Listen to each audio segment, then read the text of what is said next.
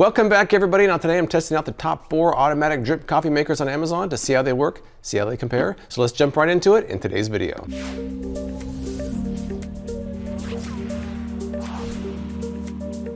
Let's first flash back to when I purchased these and then get started.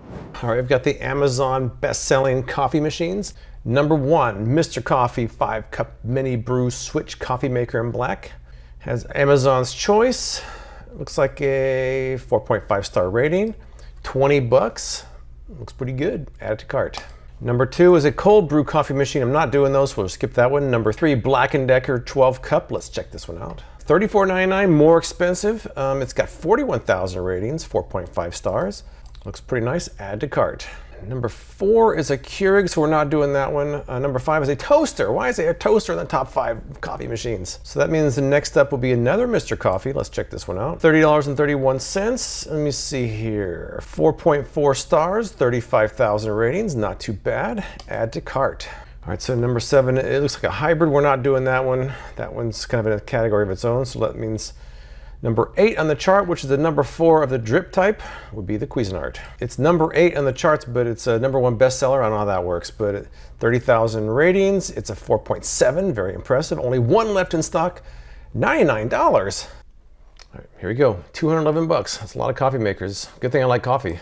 All right, so they've all been ordered. Now it's just a matter of waiting. I'm kind of dispensing with the unboxing in this video, but let's go over a few features of each one of the units. All right, this is the baby of the bunch. This is the 5-cup Mr. Coffee, although it's the number 1 bestseller on Amazon. 650 watts. It has a 5-cup carafe. It has a heating plate, a water level window indicator. It's not programmable, and there's no auto shutoff. Here is the Black & Decker, a 12-cup coffee pot, 975 watts. It also has a window indicator for the water level.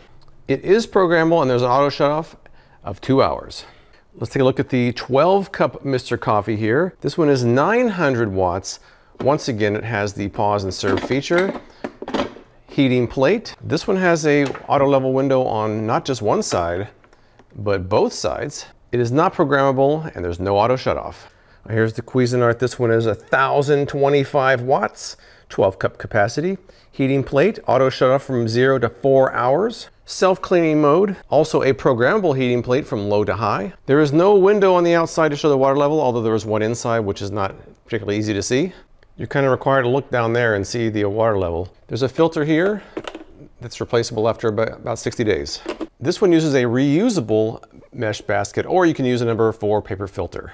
All right, so let's get to the test finally, shall we? Now, I know there's a lot of people out there that take coffee very seriously. They're gonna wish I had done certain tests, but this is what I came up with. Hopefully these tests are of some use to you. So for my first test, I filled them all to capacity and just made a full pot of coffee in each one. And my hope was to get 3 pieces of information from that particular test. First up, around halfway through the brewing cycle, I decided to put the thermometer in the top to see about what the temperature was coming out of the shower. Now, that's not the most accurate test because there's grounds in there. The water's kind of coming out in bursts. So maybe it isn't the most accurate test, but in the grand scheme of things, it actually might be pretty helpful. The next piece of information I wanted was just how long does it take to make a pot of coffee? The third and final piece of information I hope to get from this test was a final temperature reading as soon as the pot of coffee was done. I did one more test in the Cuisinart because it's the only one with an adjustable heating plate. So I wanted to see what the difference was on that one between low and high. So let's get right to test number 1.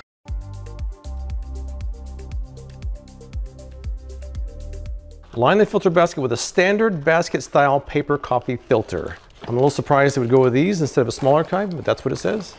1, 2. And then there we go. I think we're ready. Not rocket science, but here we go. And start. We'll see how long it takes, and I'll measure the temperature and see how warm it gets.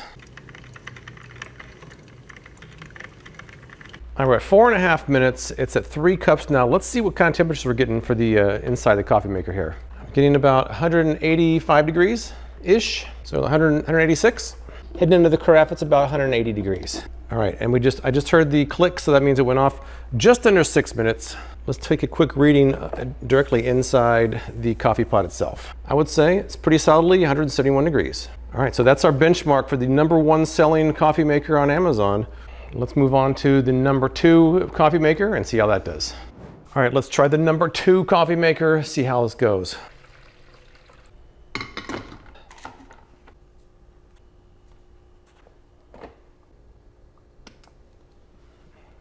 And we're off. All right, we're about 6 cups, which is supposedly about halfway through. Let's take the temperature and see how it looks. Here's what we got inside. We're about, 180, 181. I cannot go into the carafe because these are actually touching, so there's no way to get in between there. So I have to wait till it's done to measure directly in the pot itself. And that's about it. So we got about 1111 for 12 cups. 172 degrees on the nose. Time for the number 3 coffee maker on Amazon, the second Mr. Coffee of the bunch. Let's try it out. 12 scoops in there, and close it up. Lid doesn't feel like it wants to close all the way. Everything is in place, but it just doesn't feel like it wants to close all the way. Well, maybe not a big deal, I guess. Here we go. And we're off. I'm already seeing activity after less than 30 seconds, so it starts very quickly. All right, we're approaching the 6 cup mark, so let's take a peek at the temperature here. That's what we got in there. It's like 181. I just heard the unit stop, so let's see what we got here. Very slightly cooler than some of the others, 169.1.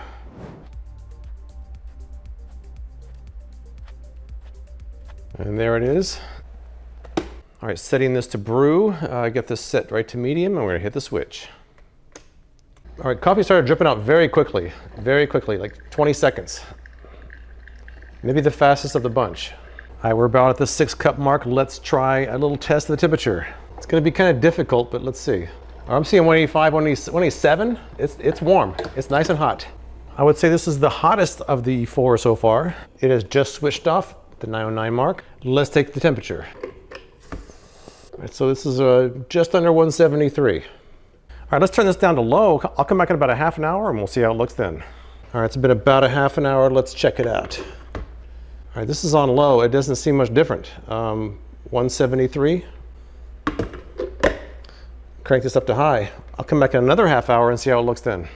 All right, we're about 30 minutes. Let's check it on high and see how it looks. Oh, it is warmer. It is warmer, 181. It did go up on high. So the high setting is higher. All right, so looking at the final results of test number 1, the numbers that really jump out at me are the Mr. Coffee 12 cup. That one was colder than the others at the completion of the test, and also the Cuisinart. Even though it was a small margin, I think that one was faster and hotter than the rest of the bunch. All right, we got a long way to go. Let's go into test number 2. Now for this one, I want to test out a feature they all have where you can start your brewing cycle, remove the pot part of the way through, pour a cup, put it back in there, and the brewing resumes. They all have different names for this feature. Mr. Coffee calls it grab a cup on Amazon, but in the instructions they call it pause and serve. Black & Decker calls it sneak a cup. I guess it's sneaky by doing that. And then the Cuisinart has the more elegant brew pause. I think the Cuisinart and the Black & Decker actually have those names trademarked. So I loaded all the coffee pots with 5 cups of coffee. That's about 2 full coffee mugs full of coffee. So what I wanted to do was start the brewing cycle about halfway through, pour a cup of coffee, take the temperature of that, finish the brewing cycle, and then take a temperature of the second cup that it makes. My thinking was that the second cup might be warmer than the first, and I was right.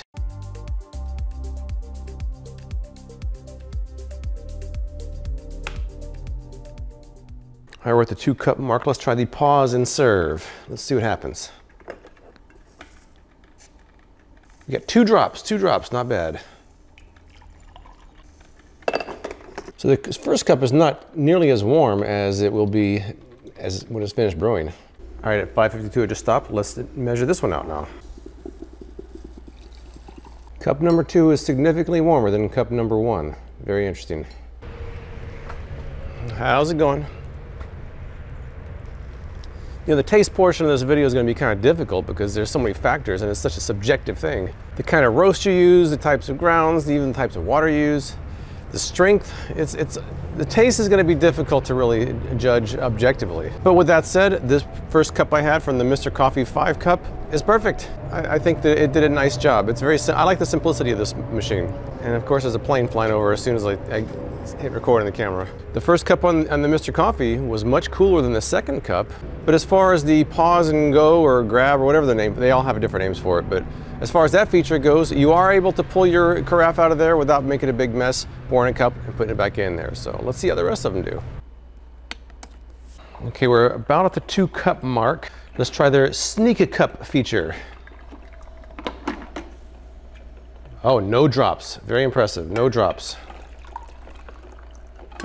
I'm gonna kind of stir it with the thermometer here. Let's see. So in the 150s, 152.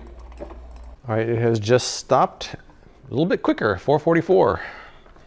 Let's see how hot the second cup is now. Second cup much hotter. Look at that. Wow. Much hotter than the first cup. Current time is 8:55 a.m. The current temperature, 91 degrees Fahrenheit, or for my friends overseas, it'll be 33 degrees for you. So nothing beats a nice warm cup of coffee on a blazing hot morning. Now, I really don't expect there to be a great variety of taste because they all use the same method for brewing coffee. At this point, I'm kind of just looking for any problems or any significant differences between these. So right now, between the first two, I would say the biggest difference is the Black & Decker's first cup was warmer than the Mr. Coffee's first cup. I got more stuff to do this morning. I'm gonna keep drinking my coffee. I usually have 1 cup in the morning. I'm gonna have 4 today. But let's see how the other two do before we make any final conclusions. 5 scoops, let's do it. Looks like we're right here, which is probably about the 2-cup mark. Let's see what happens. We had 3-4 drops come out. Kind of stir it a little bit. A brisk 150. All right, it is done at the 445 mark. It's warmer than the first cup, but I've seen warmer second cups already. All right, cup number 3, let's see what we got. Oh, well, it's a perfectly fine cup of coffee, as the others have been as well. This is cup number 3. I got 1 more to go. All right, we're set up for 5 cups. Set to high, we're going on. Stopwatch is on. All right, let's try it and see how the first cup goes. Time for the brew pause. 1 drop, not bad. And let's see what we got. You like a 140, 50, 149, 150? Not particularly warm. All right, it just stopped at the 416 mark. Let's see what we got for the second cup here. Much warmer. I'm seeing it's from 160s to 170s. Cup number 4, right before lunch. There's a difference in temperature and there's a difference in some of the bells and whistles and the functions, but the final product, there isn't much difference. I don't even know if I can tell a difference between all 4 of these cups or not. All right, so looking over the results of round 2, I think the Black & Decker impressed me the most of this one. It only had 1 small drop that I didn't even notice at first, and both cups were the warmest of each round. The Cuisinart did well too. It only had 1 drop and it was the fastest. My third and final test is one of the heating plate. It's a feature they all have. It supposedly keeps the coffee warm. So I brewed 5 cups in each one, let them sit for half an hour, and here's what happened.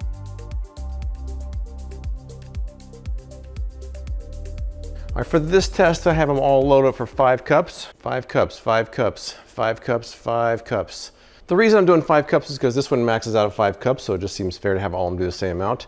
After they're done with the brewing cycle, I'm just gonna leave them on there. They all have heating plates.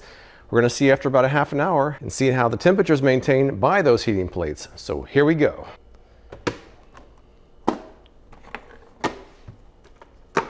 Let's hope I don't overload my circuit again. Listen to the sound of all 4 coffee makers going at the same time. The Cuisinart is finished. It's hard to tell the exact moment it stopped because there's so much noise going on here, but that one is definitely done before the 4.5 minute mark. The Mr. Coffee and the Black & Decker finished almost at the exact same time. So all of them are finished before the 6 minute mark. So let's reset that. Come back in 30 minutes and take temperatures of all these and see how well the heating plates actually work. And we're at the 30 minute mark. Let's take some temperatures and see how they turned out. We were at 193. 193. The 12 cup Mr. Coffee. 169, 168. Black & Decker. 180.5. And the 5 cup Mr. Coffee, about 181 on the nose. Clearly the Cuisinart, when you got it on the high mode, destroys the competition for keeping coffee hot. All right, so here, clearly the Cuisinart's adjustable temperature makes a big difference here. It kept the coffee nice and hot. It was literally 12 to 24 degrees warmer than the others, so there's clearly no contest and keeping the coffee warm. In fact, it keeps it warmer than when it comes out of the pot in the first place. Now, taste-wise, there is not a huge difference between any of these coffee makers. Although after using these for a while, I'd probably give the slight edge of the Cuisinart, which had a little bit smoother taste than the rest of them.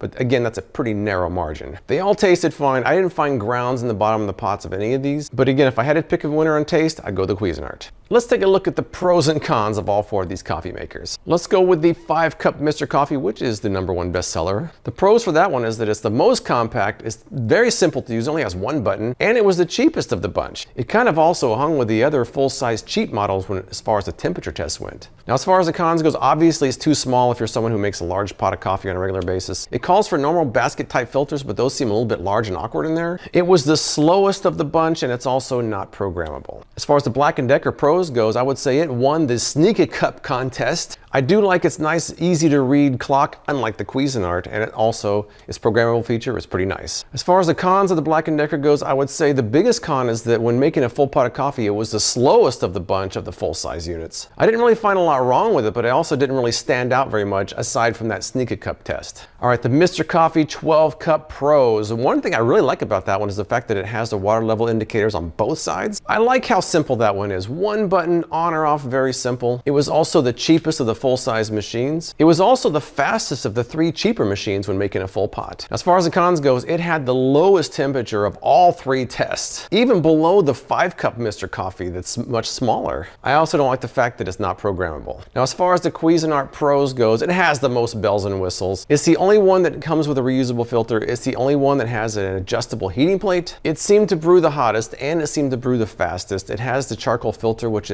aids in taste. It's also just a very nice looking machine. Now, as far as the cons go, I think that the opening for the water reservoir isn't very big. I found myself sometimes getting water on the counter. I also don't like the fact that there's no water level indicator on the outside. You have to open it up and look down into it. That's not as efficient as the other machines have. The clock is unfortunately difficult to read, and this one, of course, is much more expensive than the others. Everyone has different requirements about what they're looking for in a coffee maker, how fast, how hot, how easy, or even how small it is. Hopefully this video helps you decide if you're in the market for a coffee maker, but if you've tried any of these, tell me what you think in the comments below. I appreciate you watching, and I'll see you next time.